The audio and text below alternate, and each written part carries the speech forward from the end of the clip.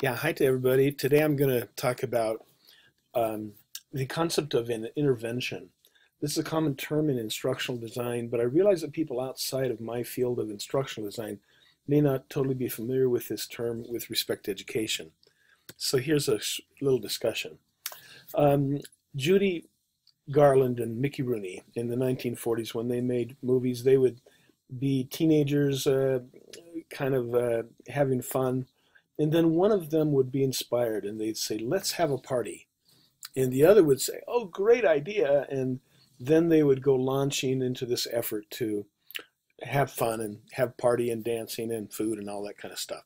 So um, I'd like to make a little comparison and suggest that in that same inspired way that Judy and Mickey said, let's have a party, sometimes educational interventions can come from such a simple place of people just being inspired that there's a need, there's a desire, let's go do an intervention. Um, the dictionary term and dictionary definitions talk about various kinds of meanings of interventions. As you well know, it can mean different things. For my purposes, I'd like to think of intervention as some kind of concrete program, product, set of materials, some kind of system that's created to achieve some kind of positive effect.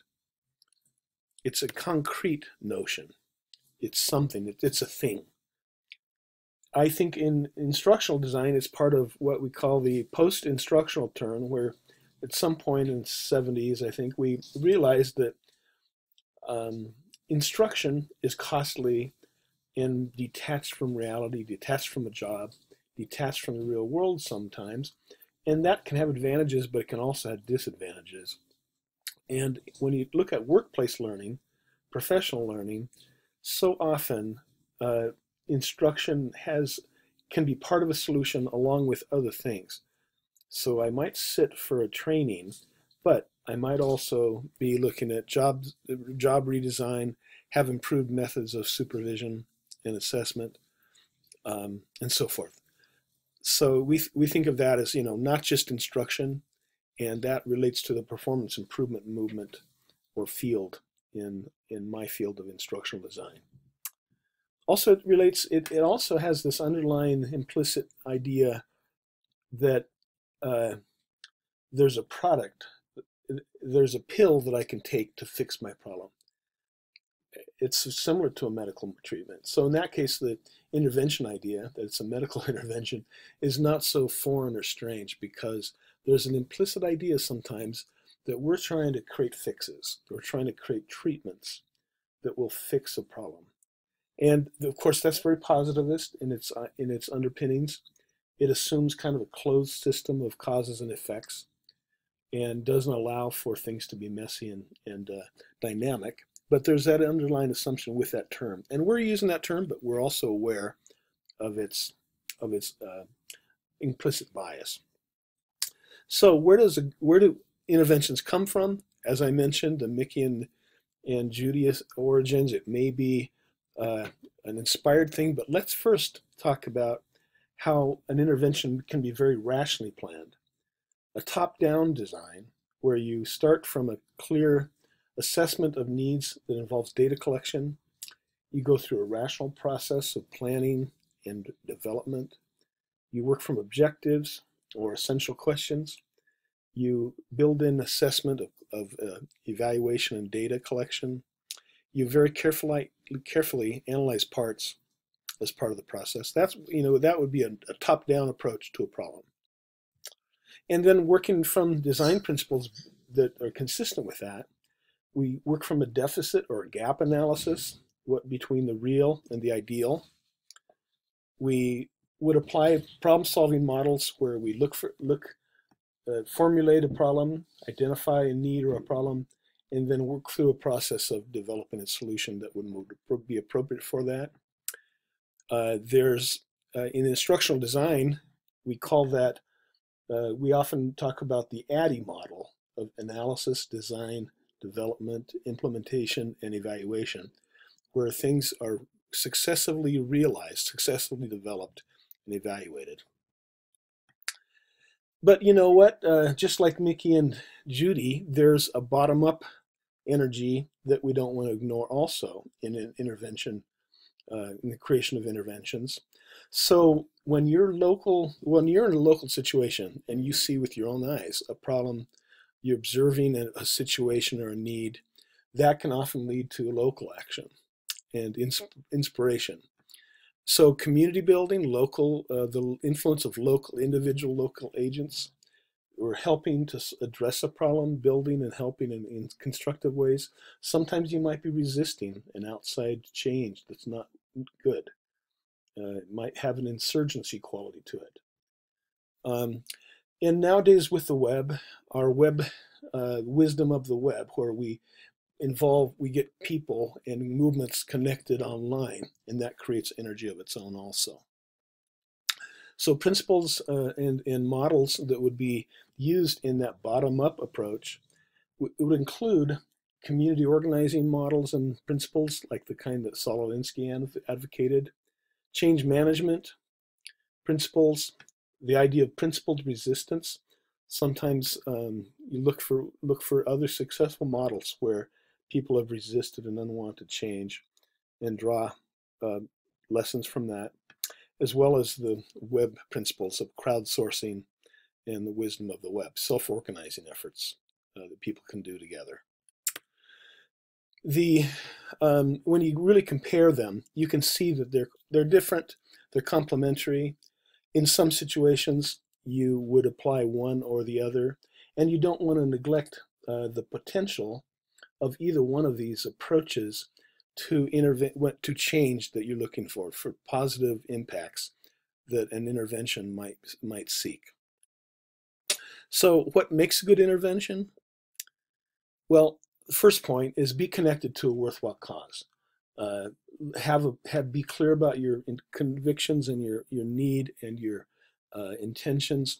That's, I think, a starting point. And then clarify, the kind of intervention or the kind of outcome that we're looking for. And learning, in our focus on professional learning, is the most obvious one. And learning often suggests instruction, but as we talked about earlier, not always do we need to have a formal instructional intervention. Sometimes we look for some kind of job performance redesign, some kind of performance improvement plan to help people directly in their job situations. Social justice and equity outcomes are also part and parcel of many good interventions. And in those cases, we might look for some structural reforms in the culture, the politics, and engage uh, those needs directly through not educational efforts so much as other kinds of reforms. I'm adding a category I'm calling spiritual renewal because sometimes people find themselves burnt out or uh, empty, isolated, not connected with other people successfully, and those might require some direct attention as well. So just this table looks complex, but I'm just repeating those same points on the left two columns. And I'm suggesting here that for these different kinds of interventions, some of them, notice the right column, lend themselves to top-down types of interventions. Very often a learning instructional type of intervention might want to do a careful top-down analysis, make sure you're taking care of all the details. The same is true with performance improvement plans. Other kinds of issues might naturally be more energized from the bottom up. I don't want to overstate that, but I think there is that tendency. Note that many interventions, and I'm starting with the idea on the left here of bottom-up interventions, tend to be hard to measure and account for. But all interventions have subtle effects, no matter if it's direct kind of instructional event or something. Every intervention has subtle effects that can resist measurement. We need to be very careful about, unintended outcomes and so forth. So, here's the concluding points: is effective positive change is a wonderful goal, it can be harder to achieve than we expect at the start of something. Policy can help us create some positive conditions that are conducive to change. Finding good theory, uh, research and theory can guide us. And procedural models like ADDIE, change models, and so forth, problem solving models can help in the management of the process. But I believe that the devil is in the details. And what I mean by that is the particular participants, the place in its history, the caring and commitment of individuals and communities are the core of positive change. We call it an intervention because it has specific boundaries and trappings of structure, but the bottom line is the people and the place and the history that makes the big difference and can make a good theory work. It can make a good procedure, careful attention to detail really be inhabited and have a good outcome. So that's my story. I hope that's helpful to you in understanding why we talk about interventions and the benefits of talking about specific programs and systems and how they come to be. Thank you.